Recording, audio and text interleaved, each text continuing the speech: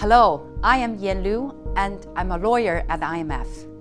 Hi, I'm Jeremy Zettelmeier, and I am an economist at the IMF. In order to fight COVID-19 and support those hit by the crisis, governments around the world have borrowed large amounts of money. As a result, debt levels are at historic highs. This mounting government debt, or sovereign debt, brings up an interesting question. What happens when a country can't pay what it owes? When a country is no longer able to service its debt, there are two possibilities. In some cases, the government can solve the problem by undertaking economic reforms and fiscal adjustment, while asking the IMF for a loan to cover its deficit in the meantime. This works when the debt problem is limited or temporary. In other cases, when the needed adjustment to solve the debt problem is just not economically or politically feasible, we say that the country's debt is unsustainable. The debtor government then needs to approach its creditors and ask them to renegotiate the terms of their payments, a process called sovereign debt restructuring. What is the IMF's role in this? First, let's look at what the IMF can't do. Only the debtor government itself can decide on a debt restructuring. The IMF is not involved in the debt restructuring decision or the negotiation with creditors. Restructuring talks are very complicated, so what the IMF can do is to give the parties a place to start talks and help them overcome 5 of the biggest challenges to debt restructuring. Challenge 1: procrastination. Restructuring is painful for both the debtor and its creditors.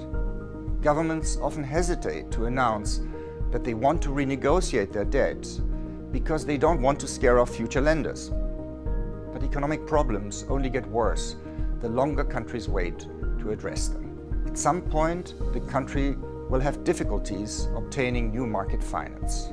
In such a situation, countries typically turn to the IMF for a loan. But the IMF can only lend to countries that have sustainable debt or that are taking credible steps to renegotiate their debts with their creditors.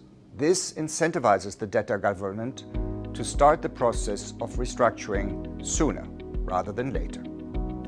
The second challenge is a country's lack of financing. When a country is renegotiating its debt, it typically has no access to financing from private lenders, but it needs financing to prevent disruptive cuts in government expenditures or a sharp rise in taxes. To help, the IMF can extend a loan to the government. Again, the IMF can only lend to countries addressing their debt problems. The third challenge is something called asymmetric information. If only the debtor knows how much it owes to all creditors and how much of its debt it can afford to pay back, this can create distrust with creditors. To prevent talks from becoming a poker game, the IMF helps by laying the cards on the table from the start. It carries out a thorough evaluation of the country's debt situation and the extent to which realistic policy reforms might restore the country's ability to pay its debts.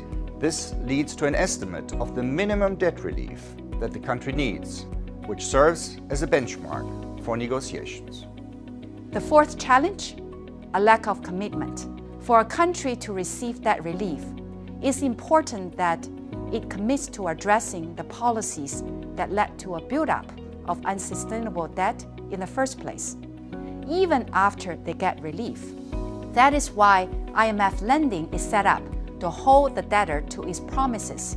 The IMF structures its loan so that it's not a lump sum upfront. Financing is paid out in tranches over time, only when the government meets specific reform milestones. The fifth challenge comes from a lack of coordination among private and sometimes public sector creditors. A government will have various creditors pursuing their own strategies in debt talks. So what happens if some of those creditors refuse a deal the others want to accept? Here, the IMF helps in 2 ways. First, when a country is renegotiating its debts, the IMF will only lend to it if its renegotiation strategy is designed in a way that is likely to lead to high creditor participation. This requires careful creditor coordination. Second, the rules for when the IMF can lend require the country to negotiate in good faith with the creditors it fails to pay. And as long as the country does it, creditors cannot block an IMF loan. This creates an incentive to strike a deal with the debtor.